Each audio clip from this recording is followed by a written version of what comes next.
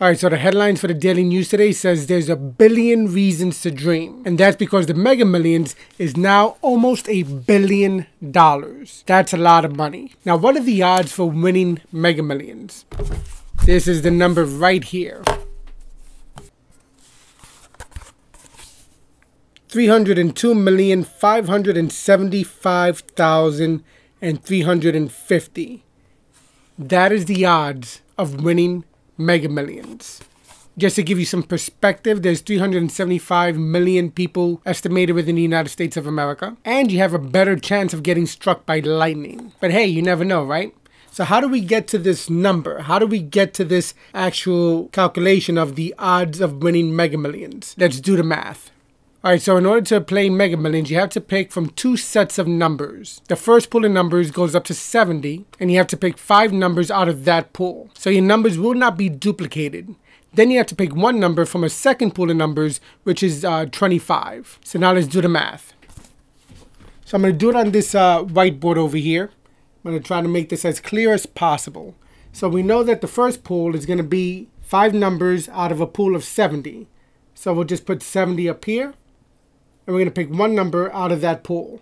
But now since we're picking 1 number out of that pool, that means the next number is going to be 1 number out of 69. That's your second number. And then again, 68. And then 67. And then 66 is the last one. So you have 70 balls in total for the first number. And then you have 69, 68, 67, 66. So now what we're going to do here is we're going to multiply the top numbers by themselves. And that's going to give us an answer of, I'm going to break out my trusty calculator here.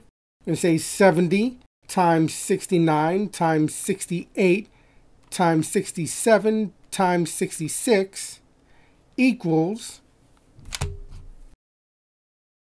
45236. 1680. That's the results of the top numbers multiplied by each other. And then the multiplication of the bottom numbers, we could do that pretty easy. 5 times 4 is 20. 20 times 3 is 60. 60 times 2 is 120.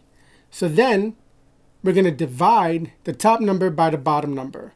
And that's going to give us a total of 12103. 014 or 12,103,014. All right, so that's the total for the first pool of numbers right there. But then we have the second pool of numbers, and we know we have to pick 1 number out of 25. So we're going to multiply the top number, this total number here, by 25, and that's going to give us that number of 302,575,350.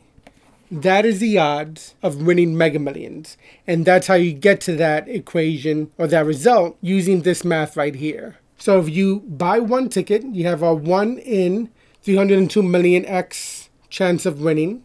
And then if you buy 2 tickets, you have 2 in that number chance of winning. But again, the jackpot is almost $1 billion. Now, while the odds are very high, that's a very high number right there, 1 billion.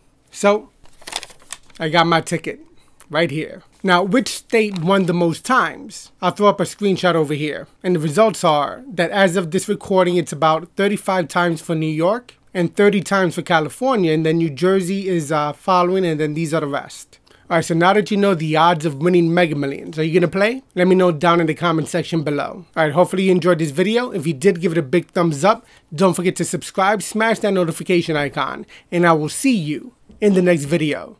Take care.